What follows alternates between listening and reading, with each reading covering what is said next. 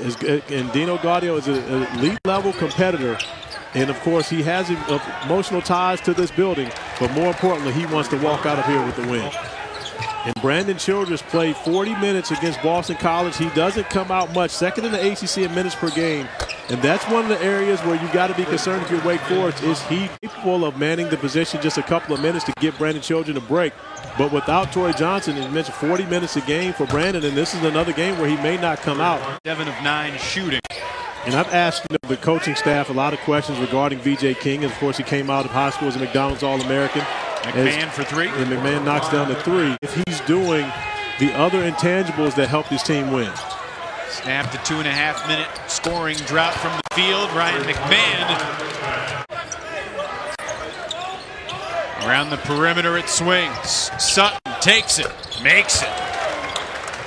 Such a great record in the Dean Dome, he should retire right now. You took that as a joke? I think he knows that he's not going to stay perfect in Chapel Hill forever. ACC schedule so far of the 15 ACC teams. With that said, they still have played the 3rd most difficult schedule in the country overall.